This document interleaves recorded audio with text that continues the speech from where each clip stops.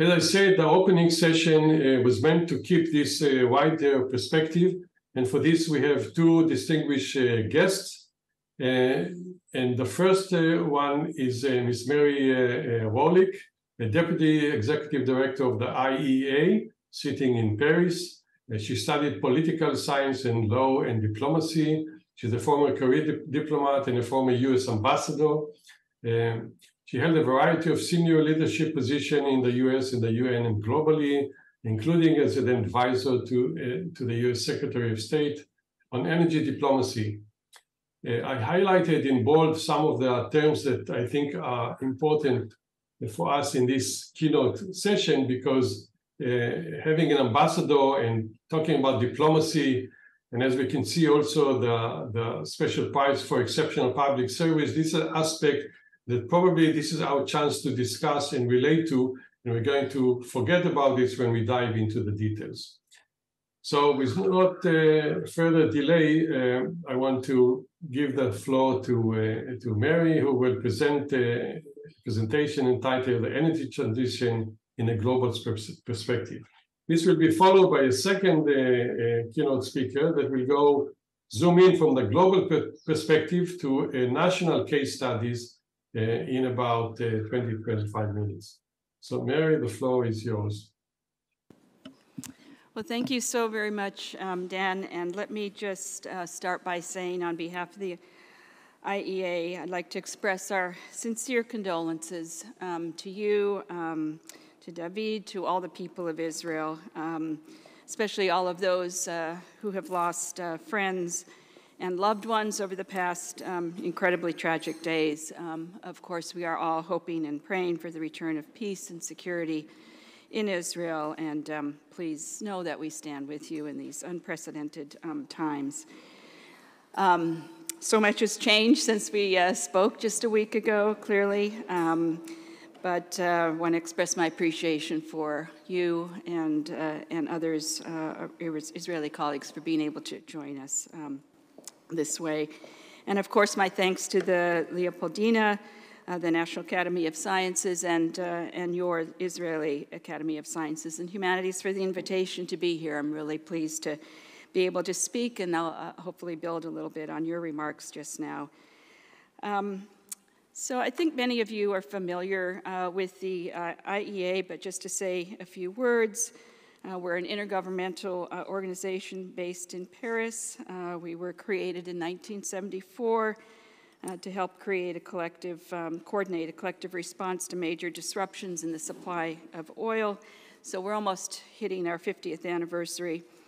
We consist of 31 member countries. They're all members of the OECD, and also 13 what we call association countries. These are non-OECD member countries, but they are from every region of the world, countries who we work with quite closely, very specifically on clean energy, on their clean energy transitions.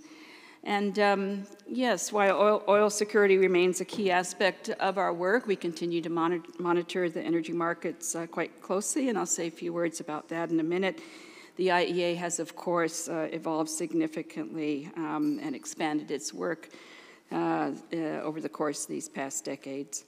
And today, really, the IEA is engaged in all aspects of what we call global dialogue on energy, including the energy sector's important role in addressing climate change, providing analysis, data, policy recommendations, and real-world solutions very much focused on ensuring that countries have secure and sustainable energy, but ensuring they're helping to support their efforts in terms of the clean energy transition.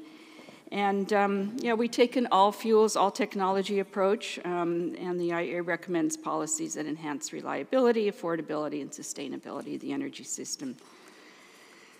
So energy is truly at the center of a number of today's most pressing challenges. As you've just described, the global energy crisis following the war in Ukraine continues to impact costs for households and businesses all around the world, contributing to inflation, which remains stubbornly high. And we're also acutely aware of the risks of insecure supply chains and the urgent need to diversify them. And this applies to oil and gas, but also to critical minerals and key manufactured components for renewables, electric vehicles, and more. And of course, global CO2 emissions are at a record high, and the worsening effects of climate change continue to press home the urgent need to reduce emissions. And this is very much a message in our analysis, which I'll get to a little later. While governments must continue to take urgent measures to guard against further risks to global energy security, governments are also taking important steps to address the underlying factors contributing to the global energy crisis. And today, this morning, I want to focus on three key topics. If you'll bear with me, first, the state, briefly, of energy markets today, including some of the really important transformations we're seeing in clean energy and clean energy investments in recent years. Then I'll say a few words about what's required for the world to successfully shift to a 1.5-degree trajectory and how to ensure a secure, just, and orderly transition to this new pathway, which is so important. Just 2 weeks ago, we released a comprehensive update of our net zero roadmap from 2021, so there's some key findings in that report as well. I'll then conclude with an overview of some of the challenges to the clean energy transition. In terms of the state of energy markets, while energy prices remain high, they're coming down from the levels we've seen in 2022. Global oil demand is projected to climb by 2.2 million barrels per day in 2023 to reach 101.8 million barrels per day, a new record. So despite a challenging economic environment, China accounts for 70% of this growth. And the extension of output cuts by Saudi Arabia and Russia through the end of 2023 creates a significant market deficit during the second half of the year. We're keeping a close eye on this. Producers outside the alliance have seen considerable expansion. For example, from January to August, non-OPEC plus countries increased supply by 1.9 million barrels per day, led by the United States. And natural gas markets have moved towards a gradual rebalancing in 2023. The steep demand reductions in Europe and mature Asian markets eased pressure on prices. European hub and Asian spot LNG prices averaged 75% and 60% below their last year's levels in 2023, respectively, although remaining well above their historical averages. We believe that global gas supplies, however, are set to remain tight in 2023, subject to many uncertainties, such as adverse weather factors, lower availability of LNG, and the possibility of a further decline in Russian pipeline gas deliveries to the European Union. And the energy sector today is quite dynamic, but it wasn't always the case. The world wasn't investing enough in the energy sector for quite some time, neither in a more sustainable way of meeting rising global energy needs, nor in maintaining the effective operation of the system we had. And then in 2020 came the pandemic, and then the global energy crisis. And for fossil fuel investment, this meant an immediate slump and a fairly uncertain recovery, but we are now more or less back to where we were prior to COVID. But we have seen a marked shift, and this is really important in terms of clean energy investment, which is now seeing double-digit annual growth driven by favorable costs in many cases, supportive policies, and some industrial strategies being developed by some countries who are looking to position themselves in the emerging clean energy economy. And as a consequence, we see the world of energy changing rather rapidly in some areas, owing in part to unprecedented government and industry responses to the global energy crisis. Many of these initiatives I know you're well aware of, including the U.S. Inflation Reduction Act, EU's Fit for 55 package, Japan's green transformation, China's new clean energy targets, India's solar revolution, and so on. And so in July, I'll also flag that the IEA released its latest update of our flagship Tracking Clean Energy Progress Report. I know there's a lot of information on this particular slide, but it does show areas where progress is being made in various parts of the energy system that are critical for clean energy transitions.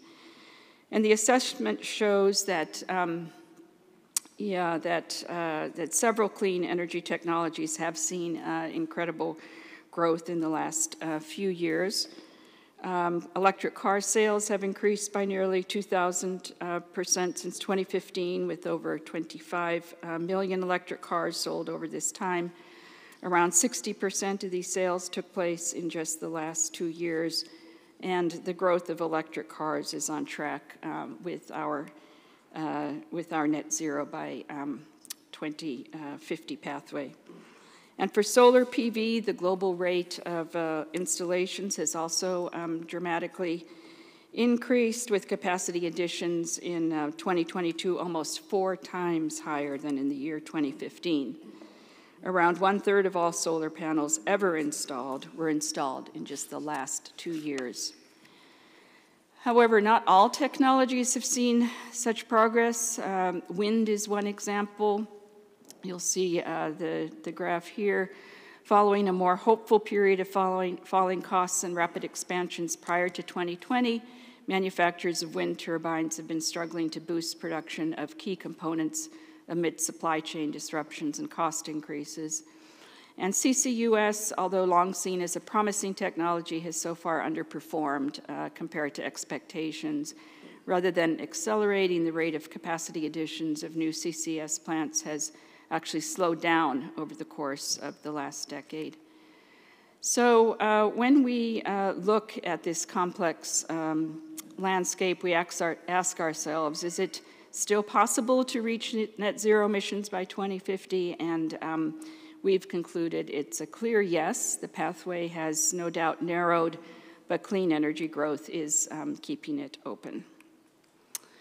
And although progress across different clean technologies has been uneven, we do believe we already have many of the tools we need.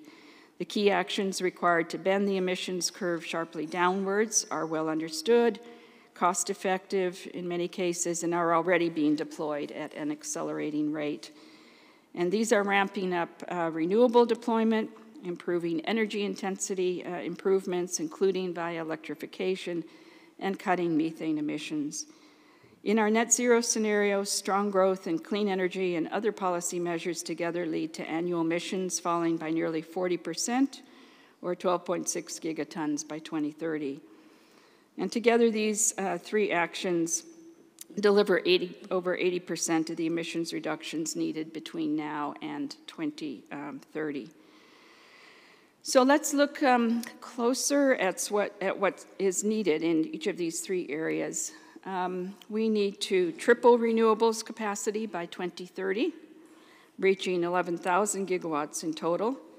This is the single largest driver of emissions reduction this decade. Renewable power is widely available, and it's often rapidly deployable. Solar PV and wind are also already the cheapest new sources of electricity in most markets today. And current policy settings already put advanced economies in China on track to achieve 85% of their contribution to this global goal.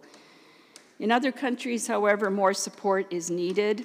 The cost of capital for renewables in emerging market and developing economies is more than double what it is in advanced economies, and stronger policies and international support will be required to increase investor confidence and reduce project risks in these countries. While global renewables capacity triples, a changing policy landscape is opening opportunities for a nuclear comeback in some cases as well. More than 30 countries which accept nuclear power today increase their use of nuclear in the net zero scenario as a means of reducing emissions and addressing energy security concerns. Second, I'd like to point to the rate of energy intensity improvements, which we see doubling or needing to double by 2030.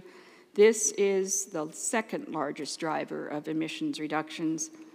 The improvement comes from 3 main levers: switching to more efficient fuels, improving efficiencies of technologies, and behavioral changes. And at the global level, each lever has roughly the same importance, so each country will follow different approaches. Some countries will focus on switching to more efficient fuels.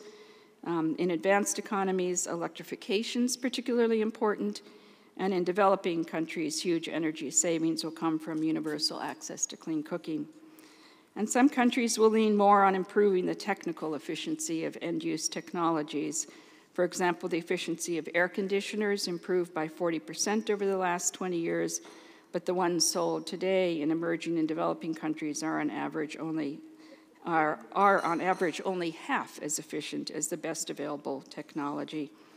And labels and standards can help to increase the market shares of more efficient appliances. And some countries may choose to promote awareness with regard to energy efficiency through incentives that foster behavioral change, measures such as adjusting indoor temperatures for heating and cooling, or driving speeds on highways can reduce emissions by more than 2 gigatons in 2030. And third, our scenario sees a dramatic cut in methane from fossil fuel operations of 75% by 2030.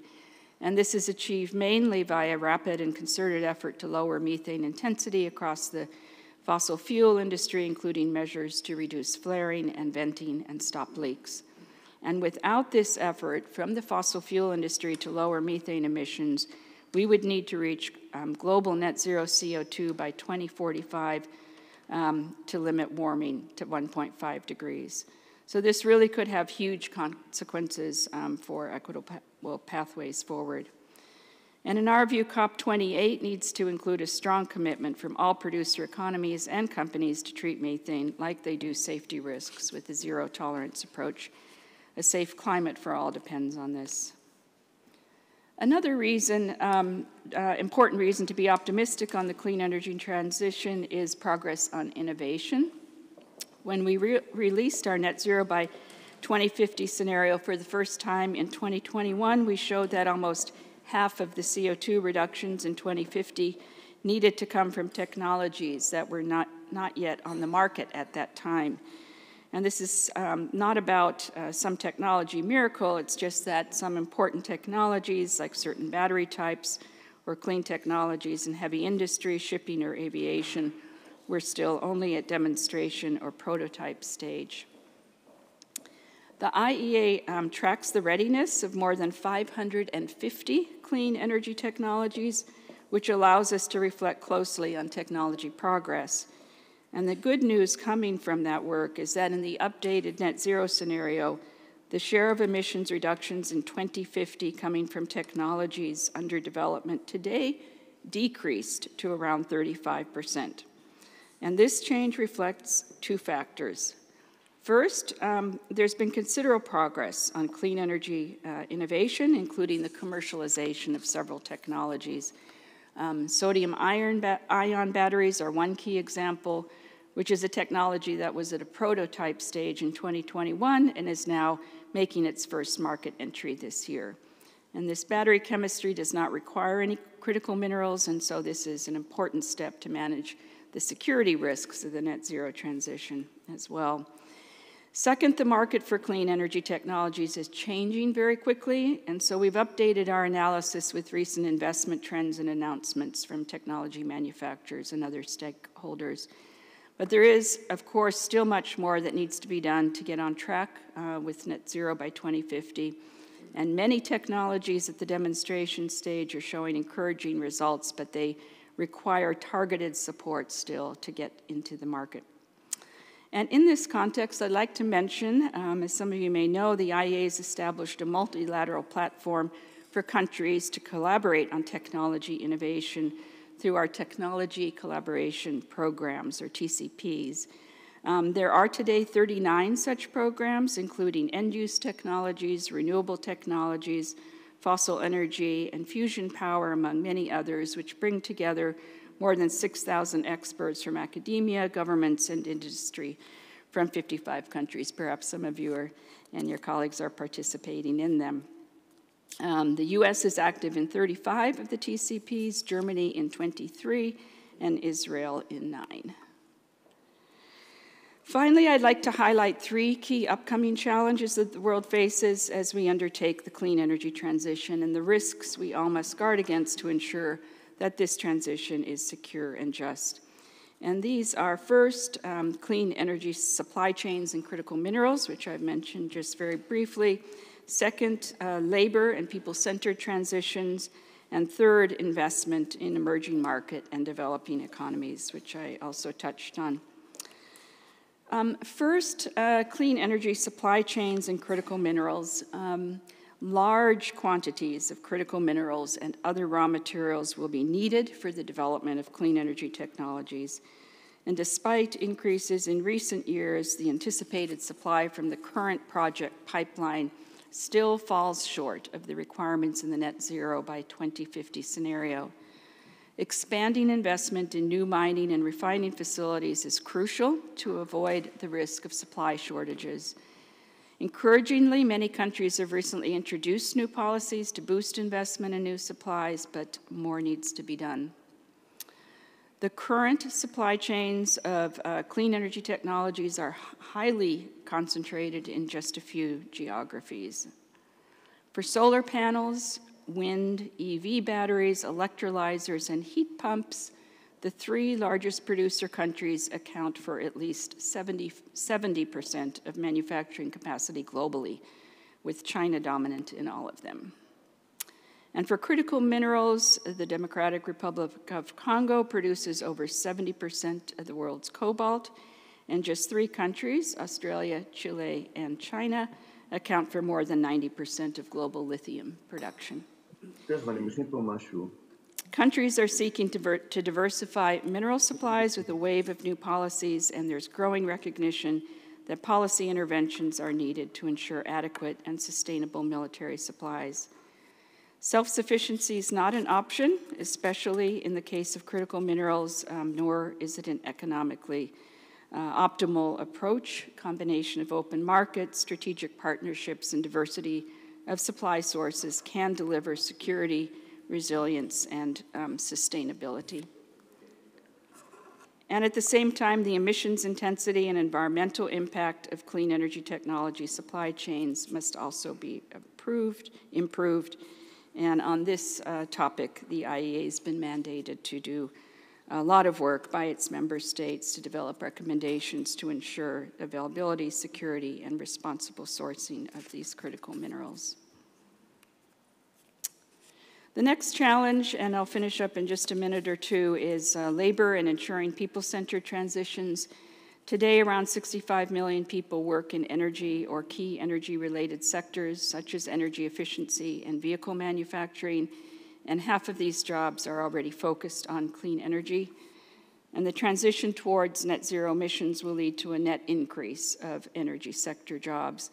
The IEA estimates that in a trajectory compatible with the net zero emission scenario, 30 million new clean energy jobs are created by 2030, while close to 13 million jobs in fossil fuel-related industries are lost. And this growth is driven mainly by clean energy jobs, in particular in renewable power generation, EV and battery production, hydrogen, and critical minerals extraction. Though, of course, we know that these new jobs are not always created where jobs are lost, and this is particularly true for coal, so helping workers and communities in these affected regions is going to be really crucial as part of the clean energy transition, and will require engagement across civil society, industry, government, and labor, including training for workers. The third challenge is scaling up investment in emerging and developing economies.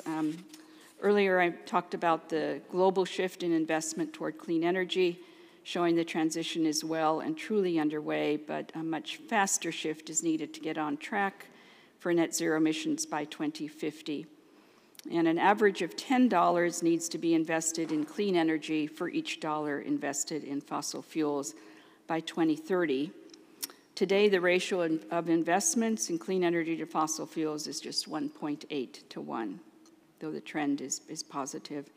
And most of the increase in clean investment needed is in the emerging market and developing economies other than China, where it rises fivefold in the second half of the current decade compared with 2022, and more than sevenfold in the second half of the 2040s. This situation is even more dramatic when considering there are over still 770 million people without access to electricity, and 2.5 billion people without access to clean cooking, challenges that must be addressed in order to achieve the SDG 7 goals by 2030.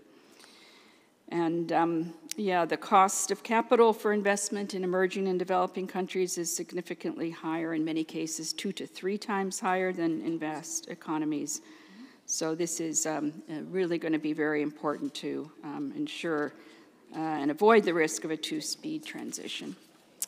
So just to close, we at the IEA, despite all these challenges, do remain optimistic about the growing momentum for clean energy transitions in countries all around the world.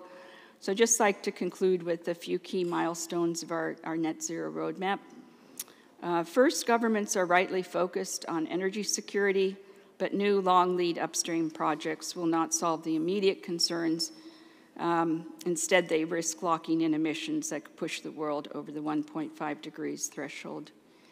And second, 2023 is the year of the global stocktake under the Paris Agreement. A failure to increase ambition to 2030 would make meeting the 1.5 degree goal extremely challenging and much more expensive, requiring the massive deployment of carbon removal technologies that have not yet been proven at scale. And the Paris Agreement also requires countries to submit new nationally determined contributions in 2025, so 2 years from now for the period to 2035. And so our roadmap highlights key milestones for this year for each sector and technology. But there are also key milestones for governments. By 2035, to be on track with net zero globally in 2050, our analysis shows that advanced economies need to have reduced emissions by 80%, and emerging market and developing economies by 60%. So the goal for the energy sector is clear. It's ambitious. There's much to be done. If all of these benchmarks are achieved, net zero emissions are on track to be achieved by 2050, and this would result in a huge transformation. As you'll see here, electricity generation will be 90% renewable in our pathway, with wind and solar alone supplying 70%. Nuclear capacity doubles from today, and the energy system is much more electrified, clearly, than today, with electricity supplying more than 50% of total energy consumption.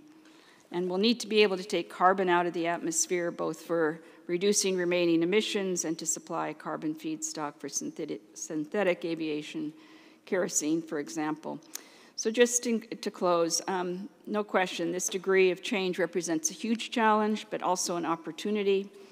To achieve it, governments will need to work together, really on an urgent basis. The urgency is really important, and on an accelerated basis, also to leave no one behind. So thanks very much for the time. I know I've passed along a lot of information. It's been a pleasure to be here. I look forward to the discussion. Thank you.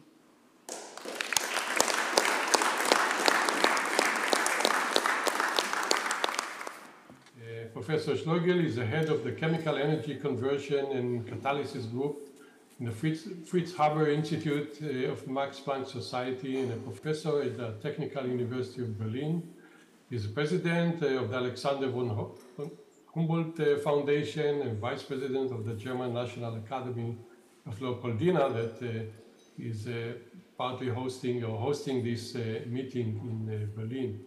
He received an honorary doctorate of the University of Darmstadt and the 2016 E&I Award for research on hydrogen and methane from renewable sources that will be a major topic in the meeting.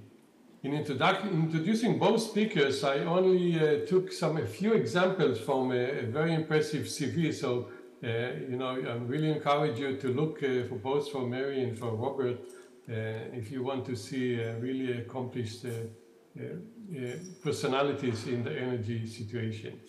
But let's go on with the presentation, and Professor Schlögl will present a talk on how we replace fossil by renewable energy, a German perspective on a global challenge. Robert, the floor is yours. Yes, good morning, everyone. I'll just wait until the slides are being presented.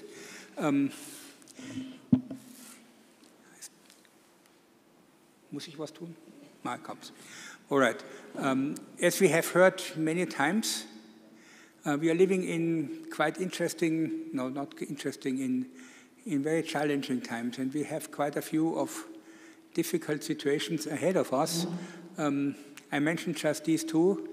We have heard many times now about the actual situation in Israel, but we might not forget there's another hot war here in Europe. There's ongoing of a quite significant yet dimension. And we have heard also in the introductory slides that they affect, of course, us all together. And lives are lost everywhere, and we should always be aware we are sitting here in very nice and comfortable situations and discuss interesting phenomena of the far-reaching future. And not far from here, people are dying constantly. And that is a very, very frustrating and very negative view which overshadows what we are doing here today. There's another catastrophe ahead of us, and I'm not so positive possibly as the previous speaker, because we have seen on the slide on the right-hand side, and you have also heard in the introduction that there's no change from COVID. And on the right-hand side, I give you the consequences of this. That's the temperature distribution over the planet at the beginning of this year. And this negative thing is, when you look at the scale from red to blue, it's from -8 degrees to +8 degrees. So we are only 1 degree apart from where we should be is essentially an averaging phenomenon. When you look at the deviations locally, then you can see, there are massive changes already underway. And whether we can really stop this process from going from one steady state of the planet to another one will have to be seen. So, but now go to a little bit more in detail a situation where just one country is at stake. So a German perspective on a global challenge. I would like to mention at this point a recent documentary that we have issued from the National Academy that essentially addresses the pathways and the corrections that are possibly needed in the German politics to address the energy challenge. You will see throughout my presentation that I have a slightly critical connotation to what's happening in Germany, simply because that from a scientific point of view, I'm pretty much convinced that this is not adequate how we are proceeding here. So we begin first Europe, because Germany, for me, is not the right dimension. When we talk about global challenges, Europe is the right dimension, I would say. And the first slide that I want to show is something that is unfortunately sometimes forgotten. There's a very nice correlation between the economic wealth of a European country and its energy consumption. And you see very nicely that this correlation holds very clearly. That means if people tell you you want to reduce the energy system size, for example, by 30%, then you have to break this correlation, and that is not so simple. So we had to be careful about this. The second point that I want to make is what was the progress in the big six of the EU in terms of energy savings. These are the quadratic blocks, and in terms of CO2 emission change. And when you look at this with a more realistic picture, then you see Germany has done not so badly, but not necessarily because we are so good, but mainly because we have just outsourced a lot of our fundamental industry into other countries. That is the major part why this has come down. And in all other countries, there is not so much progress. So it's no surprise why the Keeling curve has no change in slope. When you look at this again in a little bit more detailed numbers, then you see here this is the participation of renewable energy in the total energy consumption. And the Y scale is a little bit small. It is in percent, and it goes from 15 to 20%. And the red line is Germany, the blue line is the EU as a whole. So the progress is there, but it's pretty small. It's about 1% per year. And so it takes 100 years until this is being done, and this is in sharp contrast to what we have heard in the previous talk. So if there are not very major changes being done, then we will not reach it in that space. The same is, of course, when you look at the inversion of this is the contribution of CO2 emissions. And again, you see the green line is Germany, the red line is EU. And you see the reduction of CO2 emission is also not so high, because the y-axis again is in 1% units. over the last 10 years. So you see, progress is not as fast as we think. And what we have heard, what the International Energy Agency predicts, then we have to do something which is really, there's a breaking change necessary. This is a disruptive change. If you continue as what we do now, then there is no hope. So what is the dimensions? It's always a good thing to look at the absolute numbers. How large is the German energy system? I give here a few numbers that one understands this in details. So this is nice, and this is good that we have so much renewable energy in our system already in terawatt hours, but when you see what is to be done, then this is still a long way to go. This is about, however you count this between, negatively I count 10%, the official figure says it's 20%, okay. This we can debate because there are contributions in this renewable energy contribution like bioenergy that I think are not sustainable. And sustainable is only wind and solar, that's the only thing that is really there, and then it's only half of it. What we also see, what is planned in Germany, reduction of the total energy system size by 30%. I showed you in my first slide. I'm interested to see how can you retain the wealth of the country by reducing the total energy system by 30%. It's an interesting question. Maybe this is doable, but not easy. Then what we want is 900 terawatt hours renewable electricity generated within Germany. Okay, that is a major task.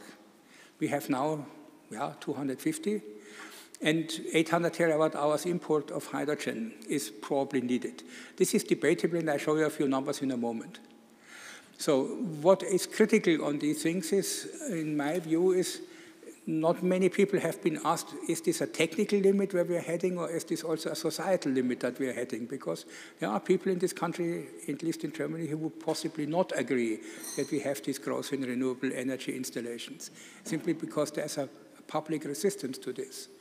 Then there's an interesting question, how do we deal with volatility of the electricity grid in Germany? We have an excellent electricity grid at the moment that's extremely stable, but I will show you in a moment this is to a significant extent due because we use our neighboring countries as big batteries, and of course you can do that, but if the other countries are doing the same thing, then we are running into issues.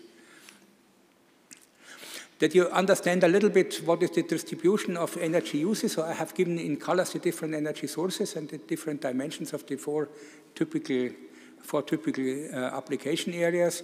That is not something surprising, but you can also quite clearly see there's a long way to go when we want to remove, for example, gas by 75% in 20 years.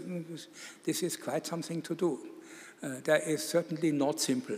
The big oil factor is, of course, mobility, and here I agree, there is a significant progress with electric vehicles, and that is very positive, and I think we have to speed up on this range. But again, here, the issue is there is a lot of subsidies in this market, and if the subsidies break down, then we can see whether the market acceleration still will hold or not. That is also something the near future will have to show.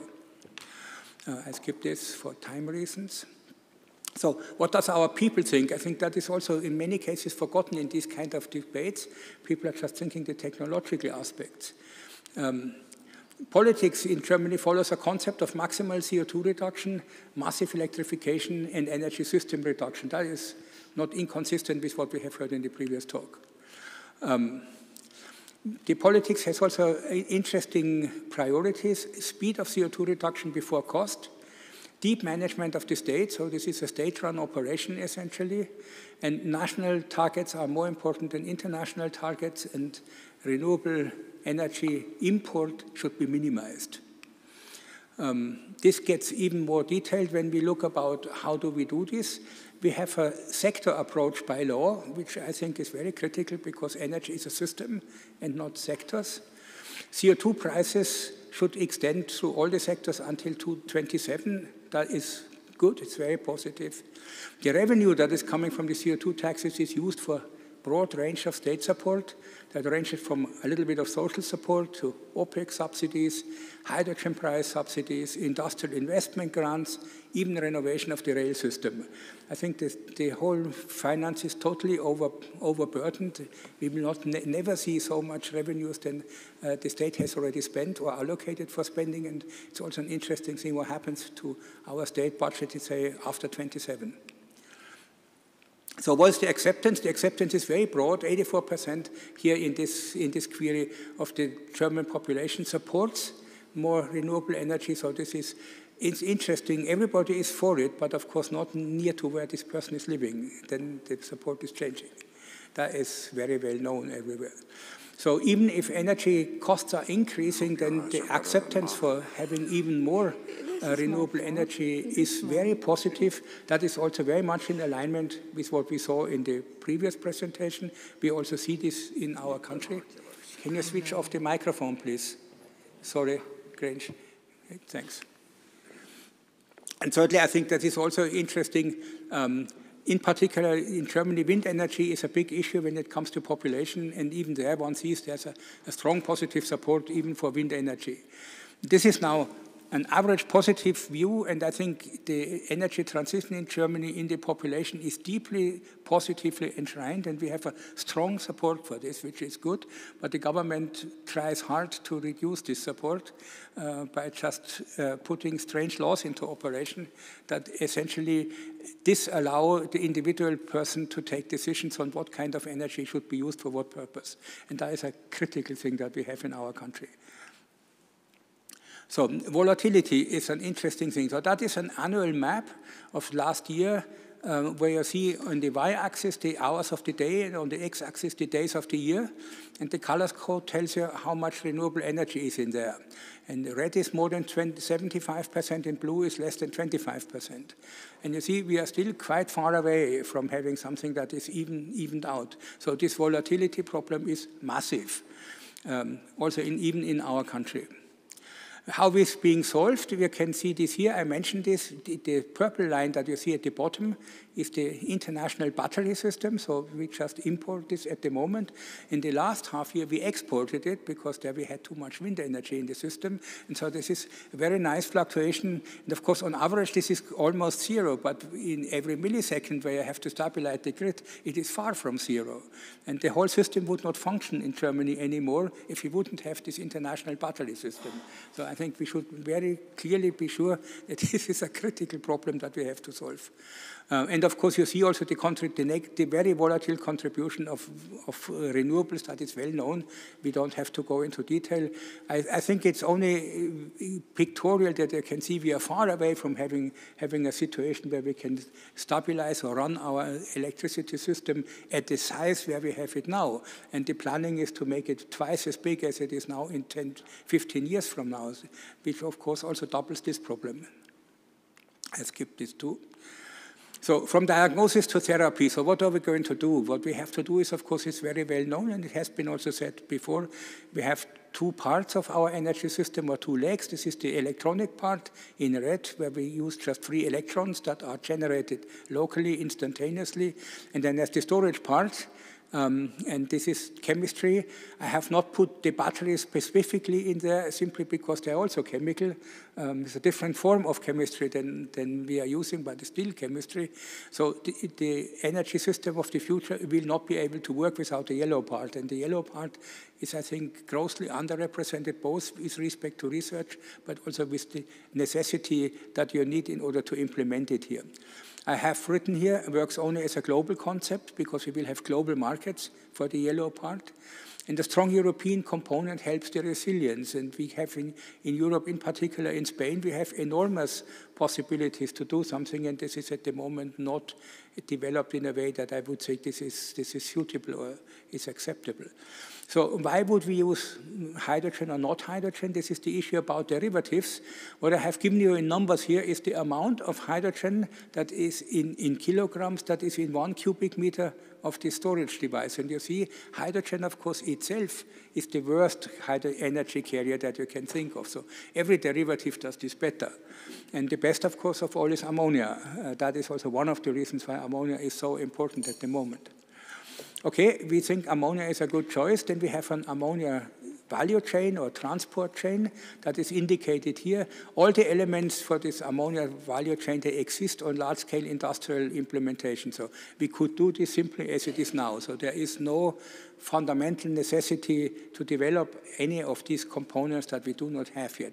The worst of it is the ammonia splitting part, because that is not very well researched, but we have an intermediate solution for that.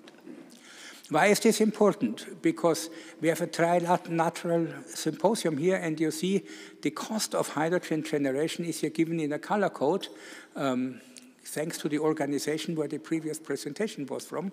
And we see very clearly that there is this very nice cheap belt on the planet where you can do this, and there are areas where it is not so useful to do that. And unfortunately, most of Europe is in that part where it's not so orange.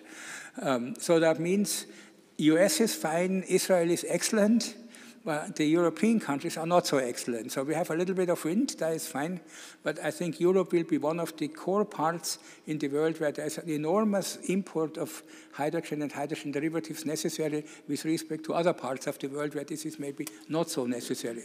Again, this underlines that the situation, how the energy challenge must be met, will be very different in different parts of the world. So I skipped this too. This is a little bit more deep dive in an energy system, and you see this is quite more complicated when it comes down now to the reality. What I want to highlight you here, I have no time to go into that in detail, but what I want to highlight is that also in the near future, that I would say in the next 30 years, I'm sure that fossil energy carriers will still have a place to go. I do not think that all fossil carriers will disappear in the next 30 years for many reasons that we can debate. So what is the global development of this new hydrogen derivatives or hydrogen itself? That's also a very nice map. The white spots are exporters of hydrogen and derivatives, and the black spots are importers. And one can see that there is a global network developing. This is a global market that is coming, and this is irrespective of whether Germany finds this great or not great. So it will just happen.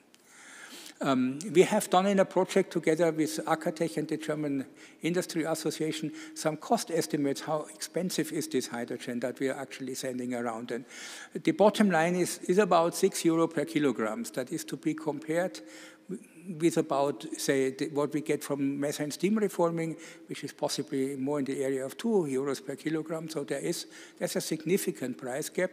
Also, we were very conservative with these estimates because we had carbon capture and utilization and all that included, and also the removal of the CO2 from the transport. That is all included. So it's really, this is all you need. This is not just the little bit that is necessary for a part of the whole cycle. Anyway, that is about the cost margin where we are.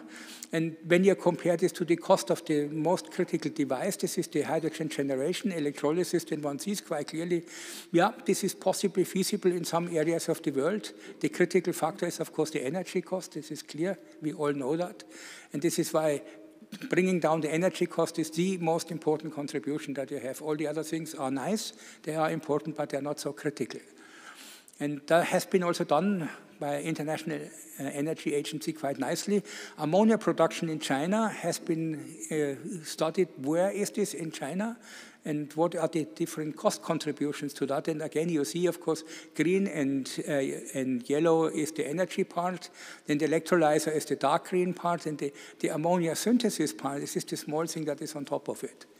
The difference between advanced and standard is, can you operate an ammonia synthesis plant under variable load, or do you have to run it steady state? And we have no ammonia synthesis plant in that world that runs under variable load. So this is a point where we see very clearly why science, and even fundamental science, is very important, because there is no fundamental scientific reason why variable load should not be possible.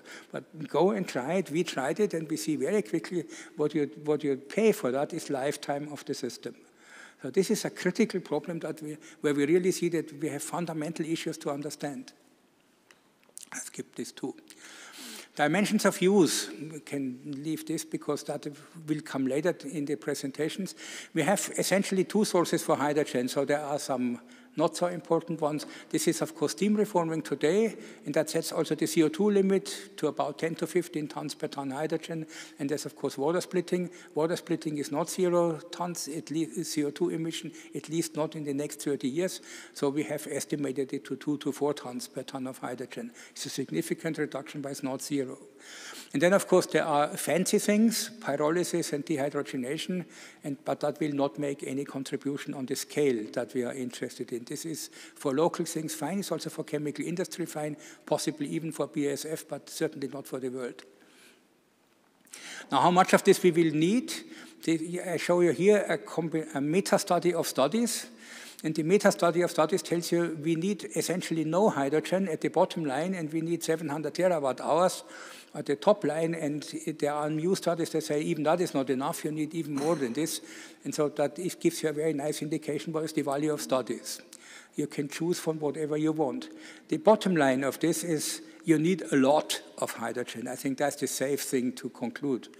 And to put this in numbers, again, I show you here just that we get some correlations. We heard yesterday we should have the scale in mind. Yes, we do. So the European energy consumption, and then I translate this in megatons of hydrogen. We heard megatons are important. Yes, the total energy consumption that we have today, if we would do this in hydrogen, it would require 300 megatons of hydrogen. This is times 8, then you know how many megatons in ammonia that is. So and the production of ammonia in the world is 150 megatons at the moment. You get the dimensions right. And then when you break this down to Germany, then we come down anything between 10 and 20 million tons of hydrogen per year is what we will need. This is the proper dimension. This is still a lot because that's about the world production of ammonia that we have at the moment. It's only the import of energy vectors that we need for Germany. The dimension, this is what we wanted to discuss. So how big is this? This is a very nice photovoltaic plant, unfortunately in China. It's the biggest at the moment. That has about 2 gigawatts. So, okay, it exists, yes, we can do this big, and this is doable. That's a real electrolyzer. Mr. Oles will know this electrolyzer very well. Again, you see the dimensions of one of these electrodes. This is one electrode, and there are hundreds of them. So this is a quite complicated and pretty big operation when you see it live, not in the lab with these little things.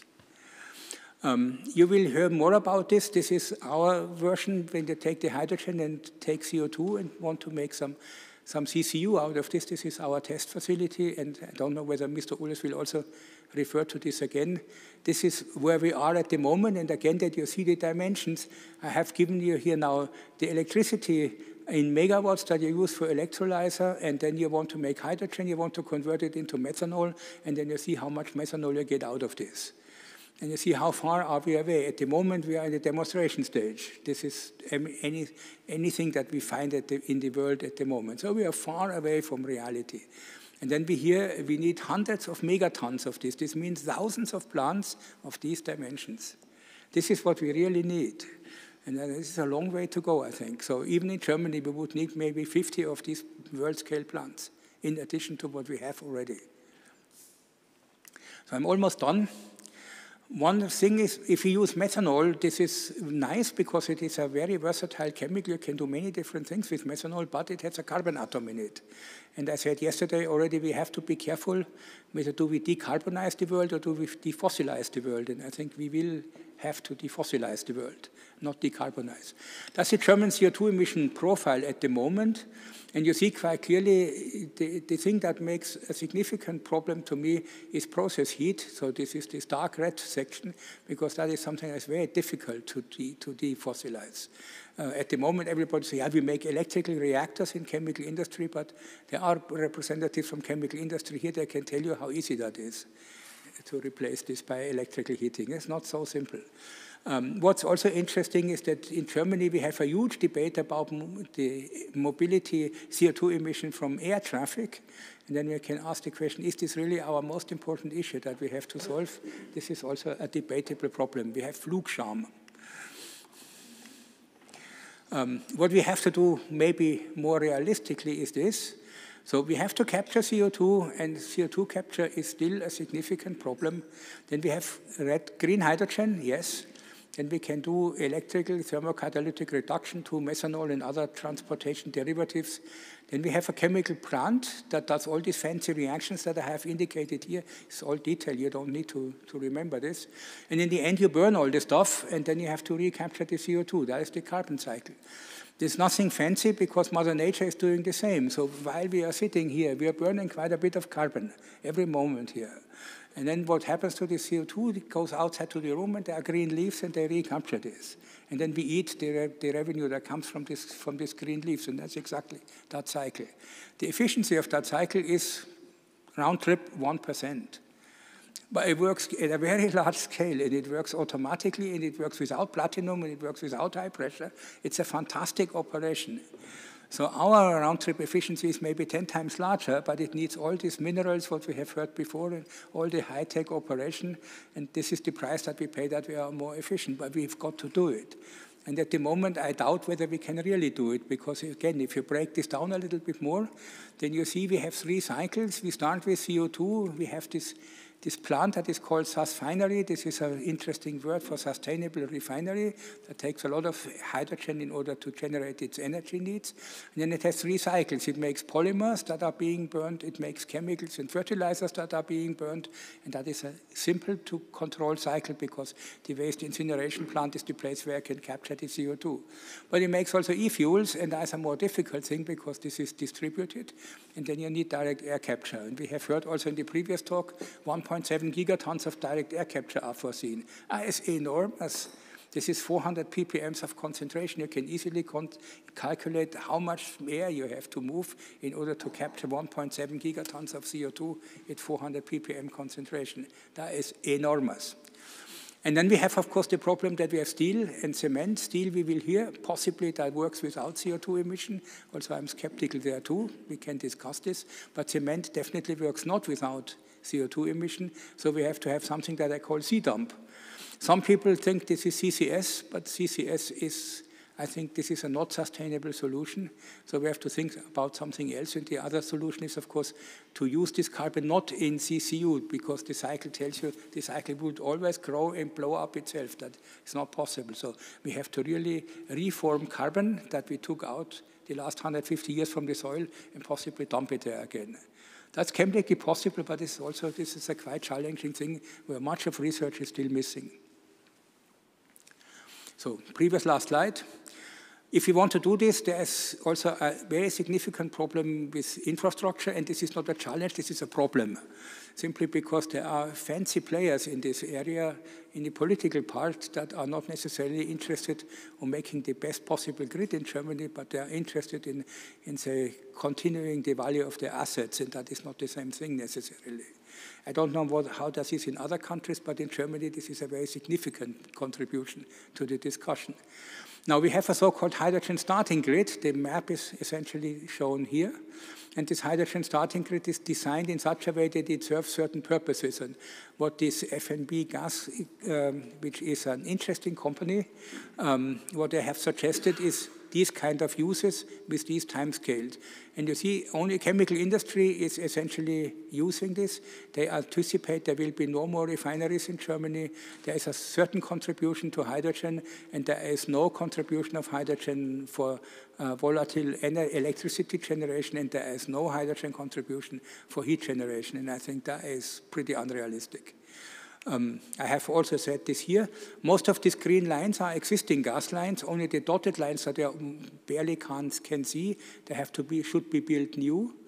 And of course, they also know that this is not sufficient in Germany, so they say in their political statement, we need additional import of ammonia and other derivatives, but not from them, which is also an interesting way how you plan a gas grid or a hydrogen grid. And again, I was told dimensions. Here you see such pipes. This is not small pipes. This is pretty big. What is being to be put underground, this is what they are planning for at the moment. And this is all nickel steel. So we heard about critical elements. So there's quite a bit of critical material in there. It's not iron, these things that you see there. Last slide. Energy research. We are here, we are all scientists, and we should briefly discuss what are we doing in energy research. And that is very richly structured in Germany, very different from what politics in implementation does. You see here a list of focal areas of energy research in Germany, and this is an incomplete list. That is only the one that is mentioned by a national plan of energy research in Germany. And I have given you that they understand what the focal areas are. The €1 million support for 1 year, for the year 21. And then you can see this is enormous, this 1.5 billion euros in total, because about half of this, in addition, has to come from private industry. So this is quite a substantial support for energy research. One cannot say that we are not supporting energy research, and it's also very broadly based. Where is this? That is another very positive thing in Germany. This is essentially all over the place. So every dot is a large-scale project that you find, and you can very nicely see that this is highly distributed in Germany, and this is not just one or two centers where energy research is being done, but the total energy the research infrastructure in Germany is really concerned with doing something for energy. I think one can clearly say this. This is very broad-based in our country. Okay, that was it from my side. Albert Einstein said very nicely, we cannot solve our problems with the same thinking we used when we created them. If we would do that, I think we would do us all a little favor.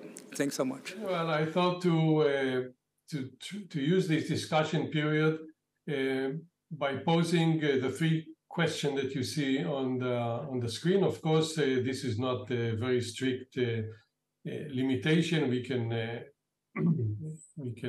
go out of these questions to other issues, but I thought to start with is to take advantage of the fact that we have Mary and a diplomat and someone who is not deep into the science of energy solution, and discuss a little bit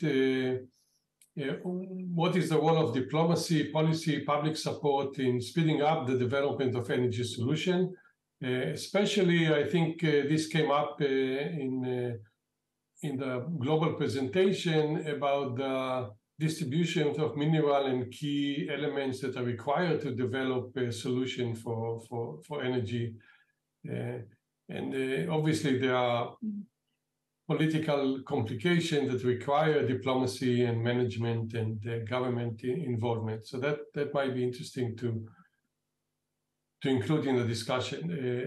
The other question is we are a trilateral meeting, and we heard a global perspective and a zoom into one of the trilateral components in Germany, which is not maybe the typical case for the rest of the world. So it might be interesting to discuss a little bit what is the implication of the differences in different regions, and especially in the trilateral components of this meeting, United States, Europe, and Israel. And the last one, if we get to this, is that we tend in these meetings to highlight the big achievement, the big progress that we make, and all the wonderful innovations.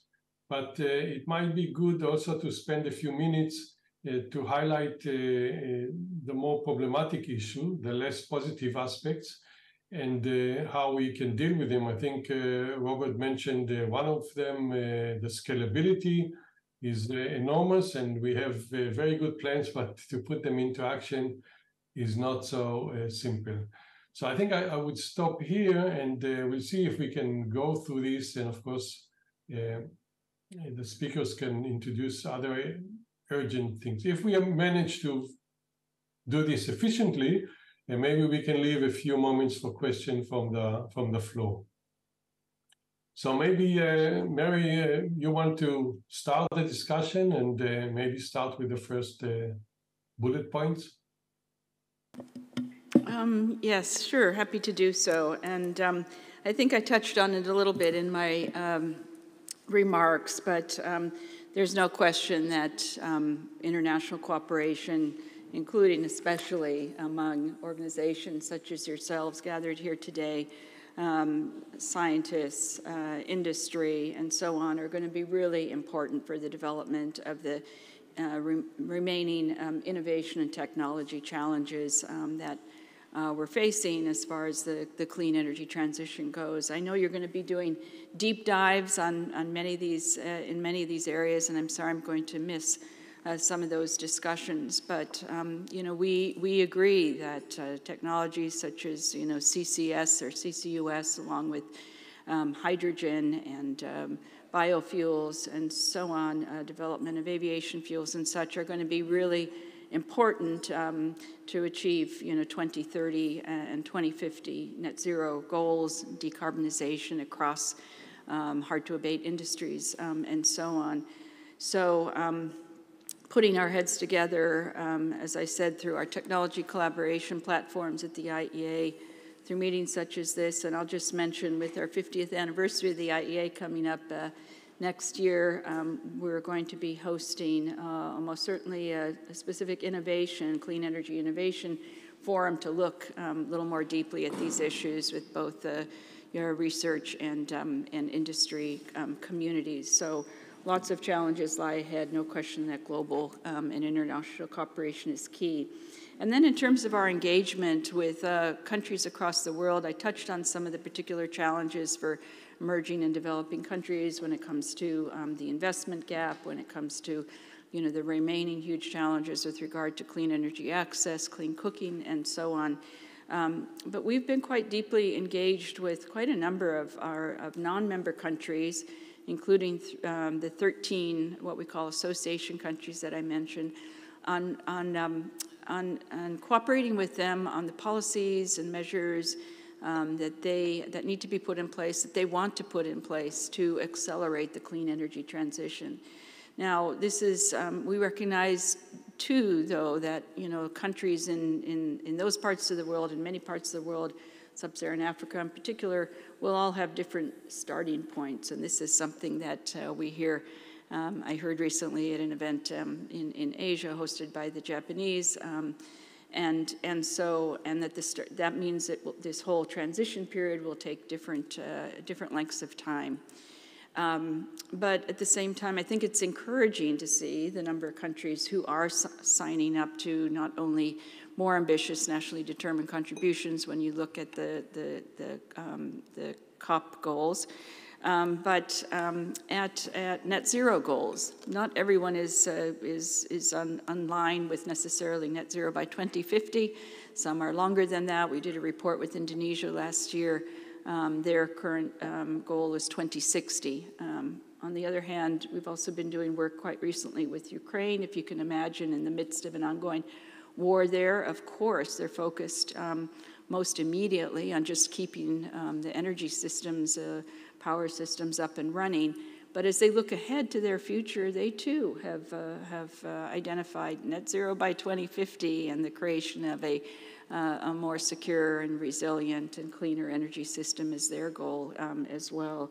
So there's no question. There's, I think, a growing consensus really globally across the world, with respect to the importance of the clean energy transition, the need for it, and the question of international collaboration with all of our partners in finding ways to help them put the policies in place, attract the investment that's going to be important, and the investment in new technologies as well is very much needed. So I'll leave it at there for now. Thank you. Robert, would you like to add to this? Yes, of course. Thanks. First, of course, I fully agree with everything what has been said. I would have possibly used a few other words, but saying the same thing. So I despair you from wasting the time. I would like to highlight a couple of things. First, it is extremely important that we have organizations like the International Energy Agency, because this is a supranational independent organization that always keeps us the mirror ahead of us, where we are and what are proper numbers, where do we really stand, what are the quantitative underlying numbers that we have, how far did we progress in this. And without this kind of mirror function, we would be probably lost, because everybody would do whatever they feel is appropriate or not. So that's extremely important. And this alone is a very strong argument that we have this international collaboration or cooperation, because otherwise we cannot judge where we are. The second point that I would like to mention is, and I only touched this a little bit, many people think the energy transition is only a matter of implementation. That is probably not correct. There is still an enormous amount of research and science to be done, and I was a little bit puzzled by these slides that we saw before, where we said more than 50% of all the technologies are mature. I'm not so sure about that. In particular, not when it comes to global scale operation of these technologies. I'm myself involved in some of this technology development, and I can tell you the hard part comes with the scale-up. So this is why we heard it already yesterday, and I have to mention this. This is one thing to have one unit operating, it's another thing to have thousands of these units operating. This is not the same issue. And that is important. And the third one was already mentioned by Mary, and I would also highlight this. This is the material science aspect of it. This is not only the science, it is also the availability of these things. And I said it yesterday, we do need recycling in the best possible way. We cannot just believe that we increase our mining capacity essentially to infinity. That will not work. So we will need to think also when we design technologies that we can recycle the material, and this is in some cases easier than in others. Again, when it comes to details, we talk about purity of materials, and there's a good reason why for critical applications we tend to use fresh materials rather than recycled ones, because to really look into the scientific aspects of recycling, where you really want to regain the quality of what you had when you had a fresh material, there's still a long way to go. There's little details with lots of fundamental issues. And the last thing of a technology that is also not mentioned very much in this context is, of course, we need a lot of chemical transformation. Somebody said we cannot generate energy. No, we can only transform it. And energy transformation is to a very significant extent chemistry. And the most important technology that we have in order to do chemistry is catalysis. And catalysis is unfortunately a very old technology, but it's not very well rested in fundamental understanding. So much of it is still empirical, and we do not have, for example, a closed theory of catalysis here. It is not possible to take a computer program and say, I have this chemical reaction, computer, tell me what should I do. That is not possible. We can do this in semiconductor science, for example. You can do automated designs of semiconductor devices, but you could not do automated design of chemical reactions. That is impossible for very fundamental reasons. Again, my plea is, it's not only execution, it is not only money, it is not even the mindset is there in many cases. There is still a lot of science to be done that is usually just a little bit carried away. And that is critical, because if we don't understand this, then we lose a lot of time if we do not do the research now. Even, for example, direct air capture is something that we don't need today, but we need it maybe 20 years. And from now to 20 years, this is, in terms of science, nothing. So this is already today. And in this way, a little bit of a foresightful planning of what kind of knowledge do we need in the next 20 years in order to scale up what we have heard in the first talk would be very important. And I dare to address, maybe this is one of the outcomes also of this meeting, that we have possibly a list of such things what we have to do. Thanks. Thank you, Professor Schlögl. Then just a short info. We should start with the next session at 10:45. This is 11:45 Jerusalem time. And we have one word here from Granger. If there is someone else, please show a sign, and please keep your interventions compact. Thank you. Yes, I'll be very brief to try to help get us back on track. Ambassador Warlick, I'd like to add one additional critical challenge to your list of challenges. In most of the world today, for most industrial sectors or other economic activities, there is neither a legal constraint on emissions of greenhouse gases or any associated cost. Until that happens, none of these wonderful things we've been hearing about are going to take place at scale. We've got to figure out some way to get legal constraints or substantial costs associated with emissions. And so I would add that to your list of challenges. Ted, please. Both Mary and Robert referenced CCUS. In the case of Mary, it was that it had sort of failed to scale the way we had hoped. And in Robert's case, it was that there were problems unsolved in, I think, the capture side. I thought I'd just ask each of you to elaborate just a bit more on CCUS or CCS from your perspective. Mary. I'd just like to make the general point in partly responding to your question, but in also response to Robert's comment. Please don't misunderstand. We do not underestimate the technology challenges that remain still. The statistic that we are using currently is that 35% of the technologies needed to achieve net zero goals are not yet commercially available. That doesn't mean that we're on track with respect to investments in all of these areas. Quite the contrary.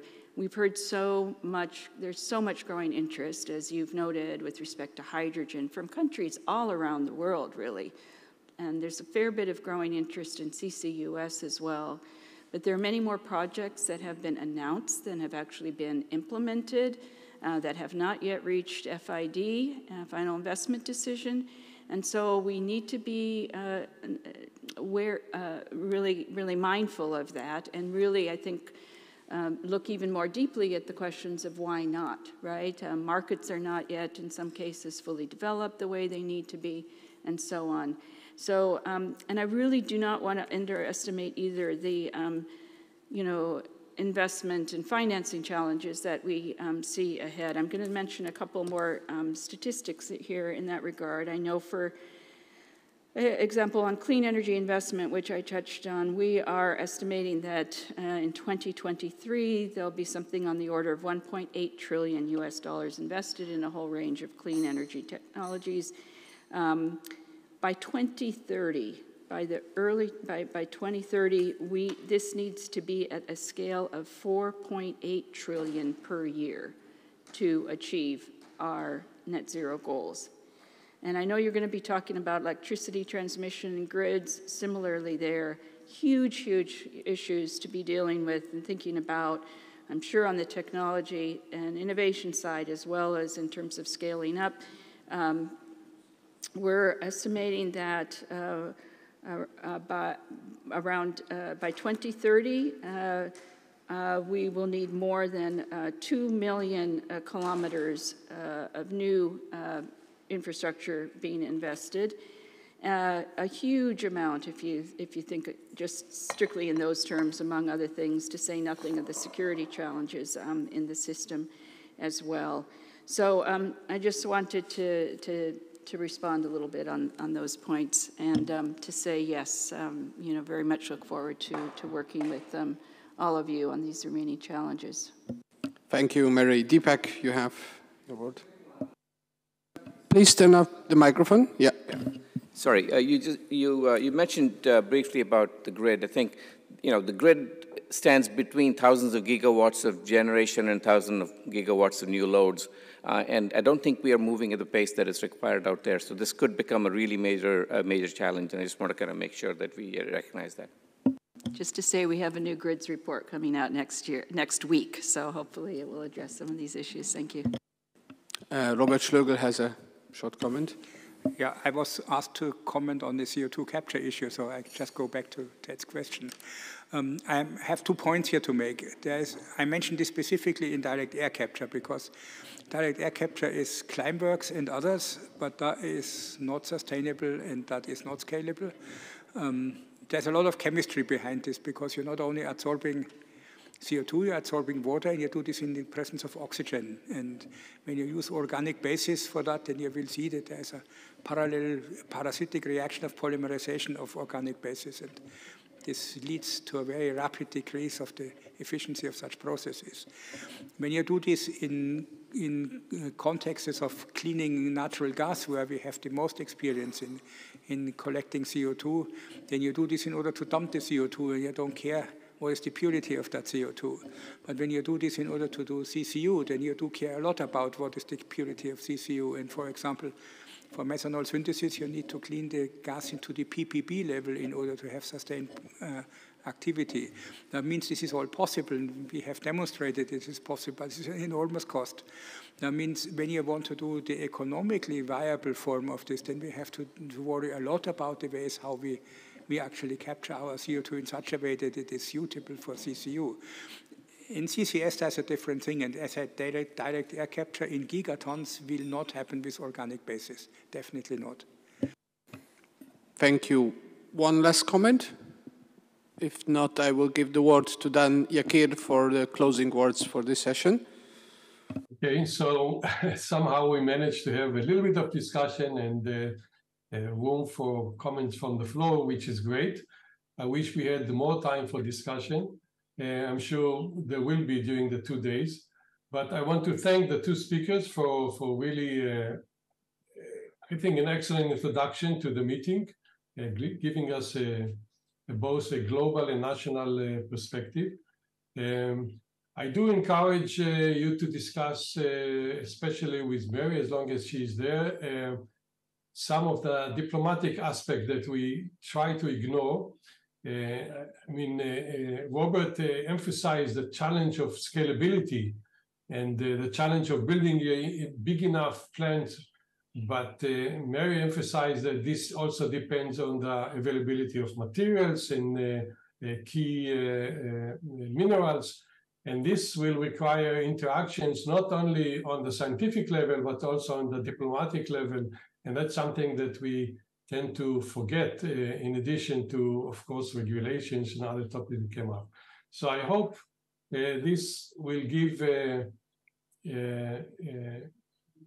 good topic for discussions to the scientists, in addition to diving into the technological aspects. And I wish all of us a great meeting. And thank you for inviting me to take part of this, especially online under this difficult situation. So good luck with the meeting, and thank you for coming.